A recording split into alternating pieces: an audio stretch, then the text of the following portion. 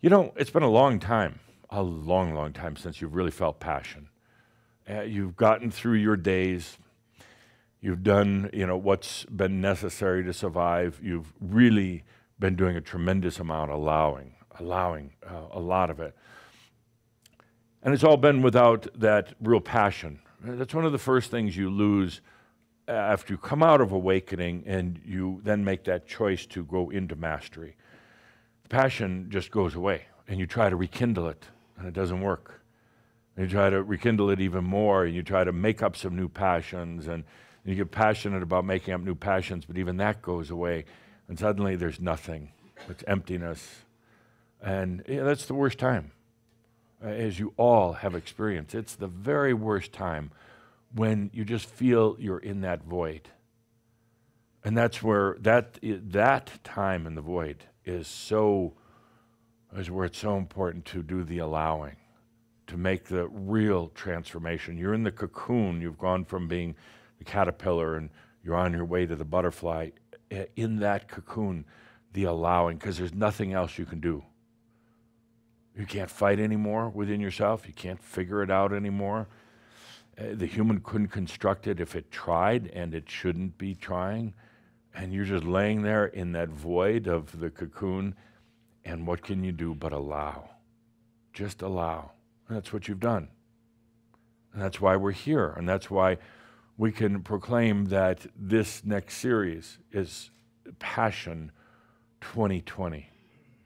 It's interesting that it lands in the year of 2020.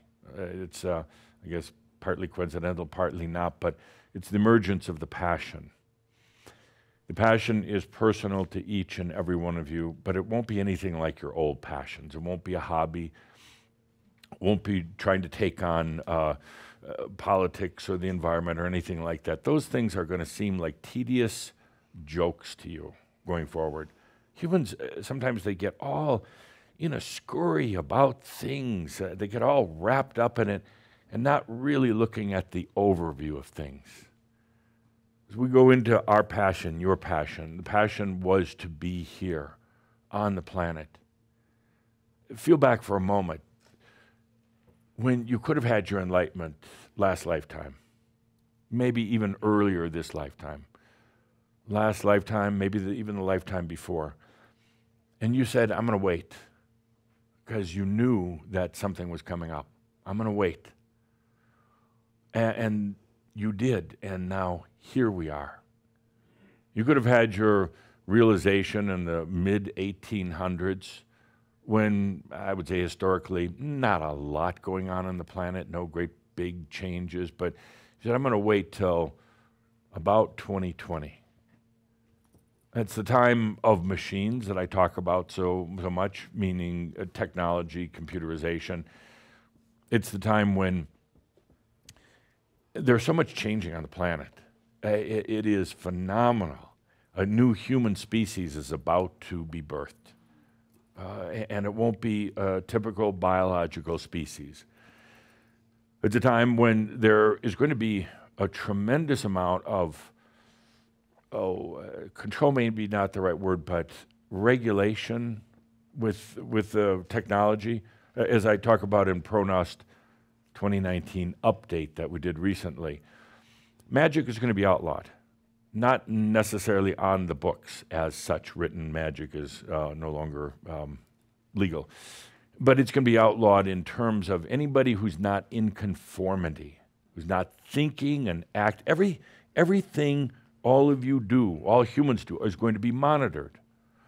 And you could say, well, no, it's never really going to happen to me, or that's sometime long in the future. No, it's what they call the Internet of Things. It means the big brother, the eyeball, everywhere you go. And there's some great advantages to it, some wonderful advantages, finding lost children, finding who committed the crime by viewing some surveillance tapes on a store camera or things like that.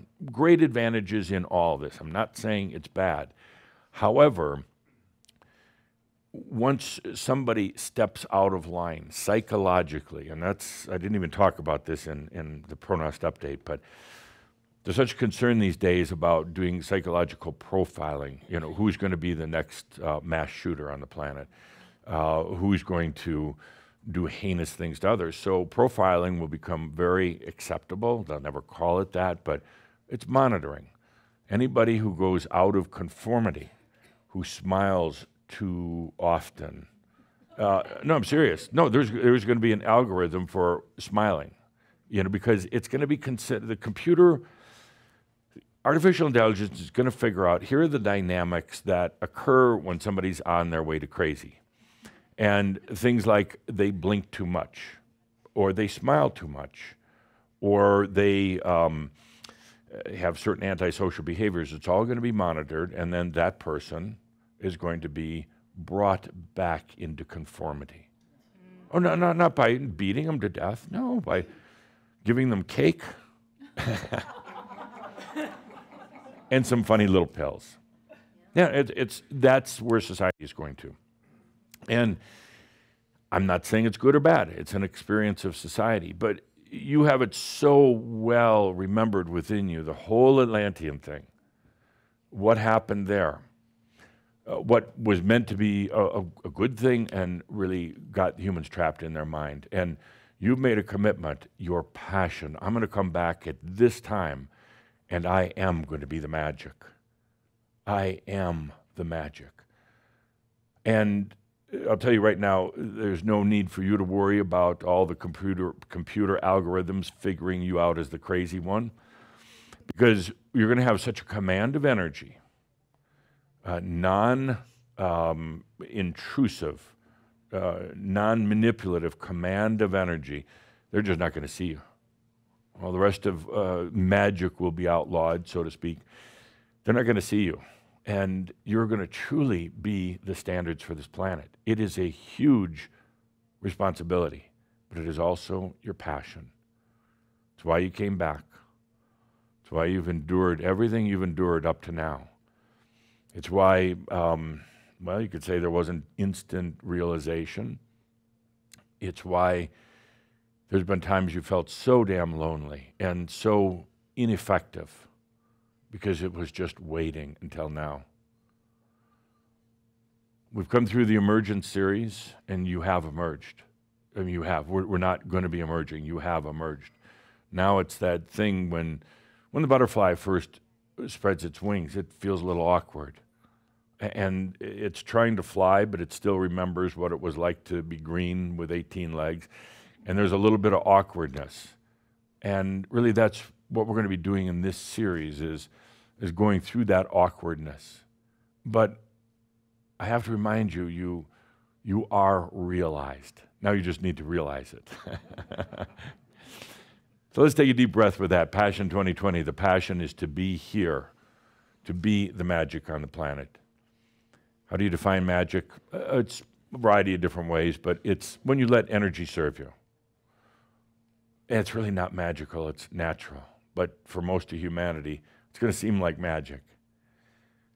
Magic is those things that cannot be defined by science or computers or regular human logic. What we're going to be doing, it's not in the science books. They can cut your brain apart and try to figure out how you're doing all this, and they still won't find it. Oh, no, I'm sorry, you did that in Atlantis. No, they're not going to do it now. They're not going to do it now. It's what can't be defined. It's not in accordance with current physics. But that's okay, too, because current physics are going to be changing very fast. And again, none of this is far off future. None of this is just projection on my part. Along with those who I work with at the Crimson Council, we look at what is happening. A lot of the technology stuff doesn't make its way to the first or second pages of your newspapers. Oh, there aren't newspapers anymore. Of your internet feeds. I have to get used to that one. Because it's not really exciting. I mean, who wants to read about technology?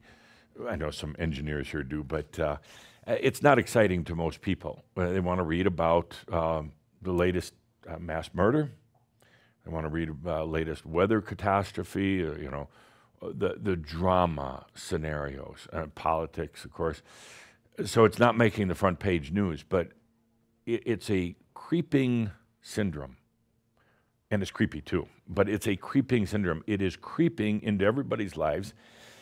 Nobody's stopping and saying, hang on a second, everybody, what's it going to be like in 5 years or 10 years? And even when they do, it's like, well, look, all the benefits of a brain implant, chip implant. You know, don't get me going, because we just did Pronost, and I don't want to do Pronost Part 2 here, but, and I'm sorry if I'm going to offend. No, I'm never sorry when I offend anybody. Just kidding.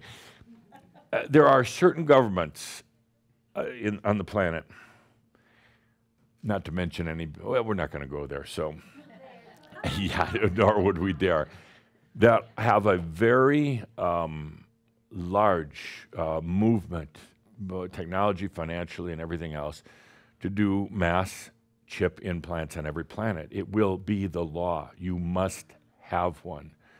And I'm not going to give any names here, but Dragon, it's going to happen. It's going to be part of the social reform. It's not in Europe and it's not in the United States, so don't worry too much about that. But it will be required. And I'm going to say, feeling into it and having traveled there already, in about 7 years, not so very far away.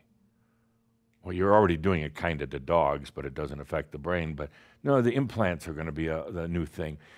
But I digress, because I want to talk about the reason you're here on the planet right now. In a way, you've chosen a really shitty time. Thank you. Well, no, I was channeling Sartre.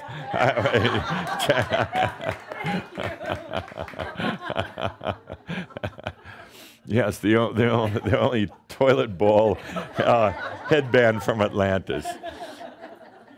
The passion is to be here, to be the standard, to be in perfect, harmonious command with your energy. That's it.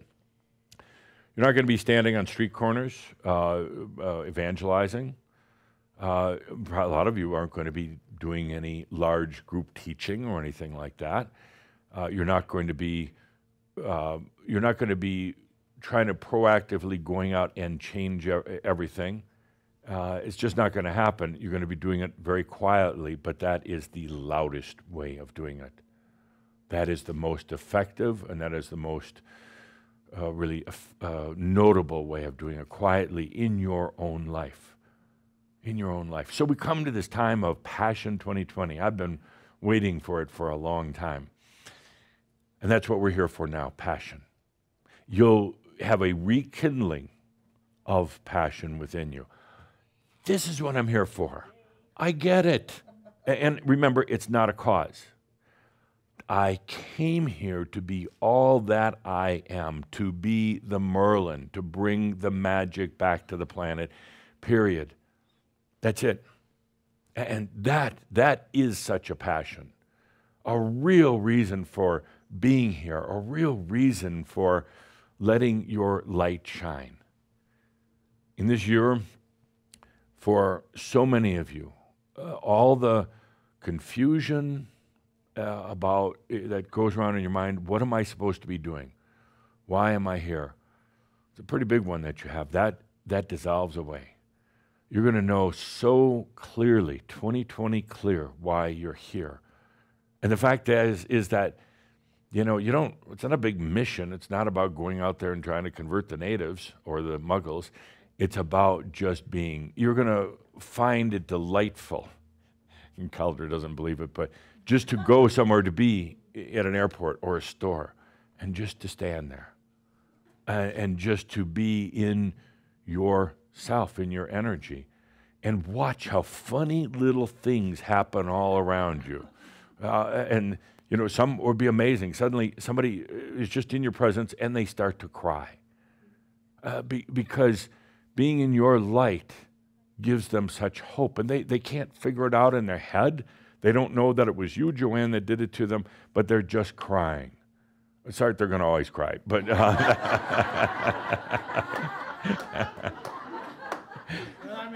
because he brings such joy. No, you're gonna actually enjoy.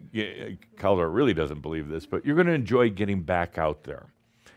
and being amongst others, and then for brief periods of time, because you're going to see the direct effect it has, and you're not going to be trying to inflict anything on anybody. You're not going to be trying to change their life. But can you just imagine you're out, let's say at a what do you call them, department store. You're at a store, it's busy, the clerks are cranky, the customers are pushy and obnoxious. You can feel all the energies that used to make you feel nauseous and weak. And suddenly you're there, you're just standing there. You're not buying anything, you don't need to buy anything. You're just standing there and you're watching almost the chaos start to reorganize itself. And not because you're making it, just because you're there. These are real examples of what's going to happen. Suddenly, in what is chaos and doldrum, boredom all around you, grayness, suddenly all the energy starts swirling and swirling. The lights go out, things start falling and breaking, people are bumping into each other, and you stand there with a big old smile on your face, knowing that things are swirling back into harmony just because you're there. The energies that you bring in are so pure and clear that it causes all the stuck energies to break out of being stuck and to come back to their natural way of being. It's going to happen. It's going to happen in everything in your life, your home, out with people, your automobile, your computers, everything else. And it might break before it gets fixed and comes into a whole new level. And that's okay. You will be okay with it because you realize that, first of all, you're gonna remember, some of you, being a witch way back when, another lifetime, and some of the dastardly deeds you did and some of the energy confusion that came out. And you're going to think for a moment, oh no, here we go, witch time again. And then you realize, no, this time, because you're doing it without agenda, you're just being. You watch how the energies maybe cause some chaos and commotion, but then there's a harmonization that occurs just because you're there. And you're going to have a big smile. And you're going to feel that passion. And you're going to say to yourself, what I went through to get here was nothing. That was easy. But I've got you all on some sort of videotape, and I'm going to show you those tapes with your crying and your complaining and everything else. You look like that group in the shot at the end of the video. It wasn't funny.